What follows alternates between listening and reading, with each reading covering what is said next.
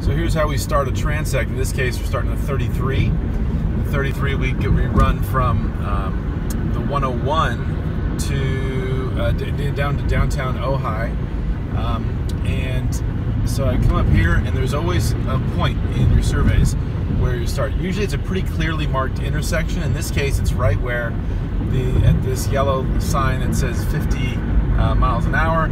So essentially we're turning. I reset my odometer right here, and then we go.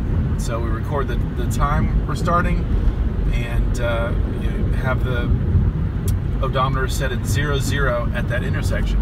Now we're just going to drive along, and every critter we see we're going to record, and we're going to note the distance, the odometer distance at which we encounter that individual.